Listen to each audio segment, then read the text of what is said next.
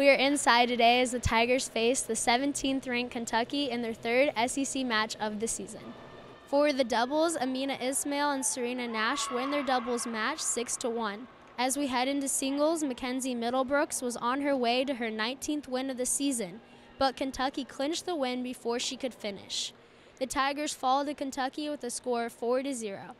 We are now 11-6 for the season and 0-3 for the SEC. The Tigers will be competing away on Thursday against Texas A&M. For a full list of results and scores, head on over to mutigers.com. For Mizzou Network, I'm Remy Cohen.